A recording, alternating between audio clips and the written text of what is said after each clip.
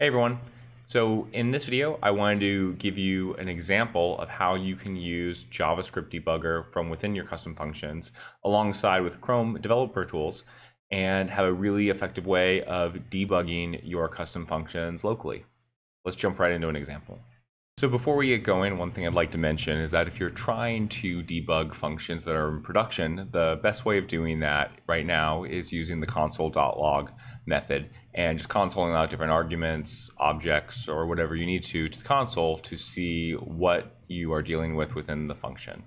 However, if you go to docs.abase.com, you can find a little bit more information about debugging. This document might help you maybe with some more specific questions that you might have while watching this video. However, what we're really going to be going over is the local debugging method, which you can start by copying this script to the npm package of your 8-base project that is local on your computer. And then we are going to jump right into it.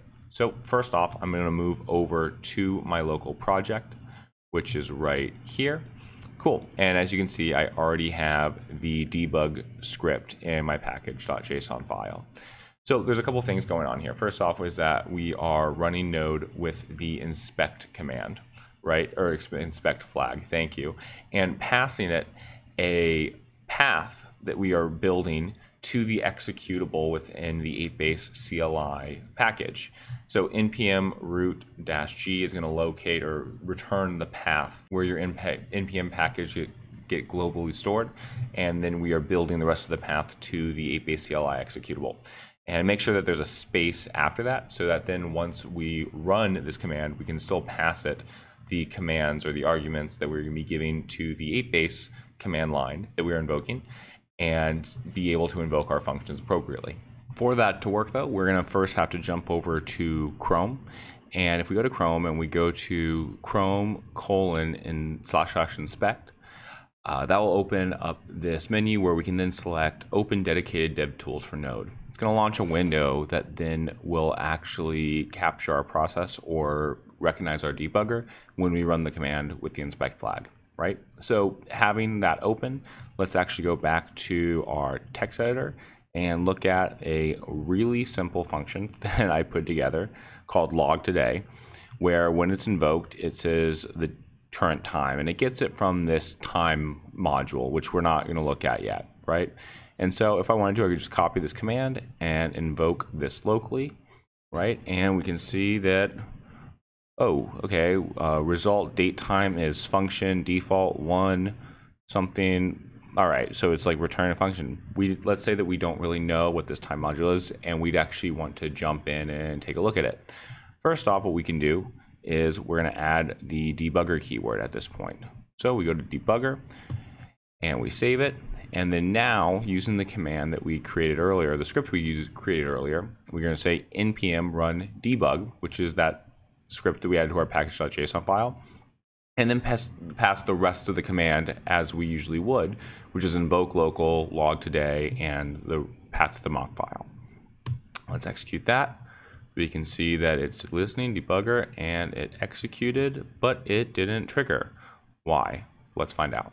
I think the reason is because we have to add a connection or specify a connection, localhost 9229.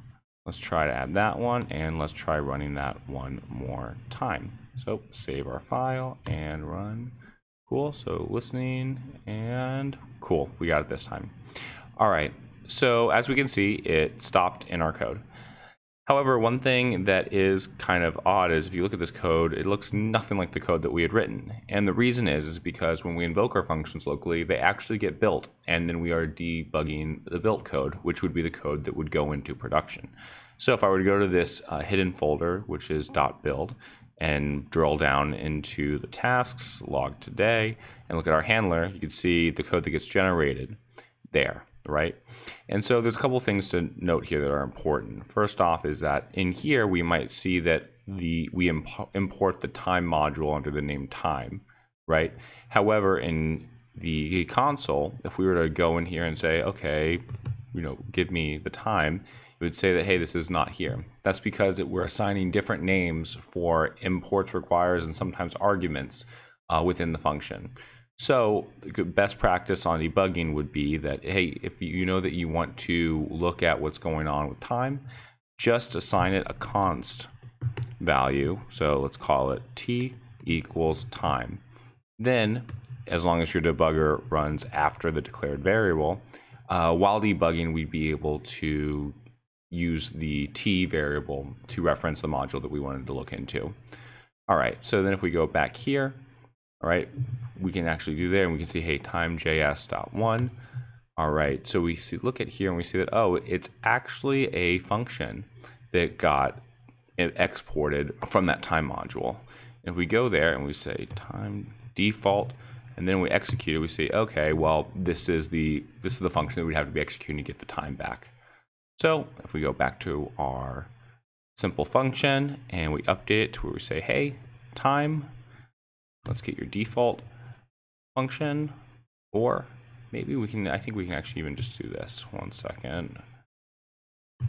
No, not that. All right, time default that way. Cool. Let's remove our debugger.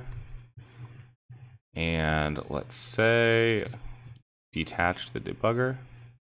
Oh, 1 second. Let's go back to Chrome, go back to sources, exit the debugger that way. Cool. Now go back here. Awesome.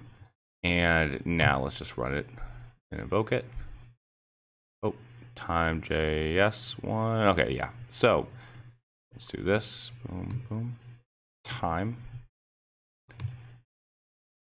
And we fixed it.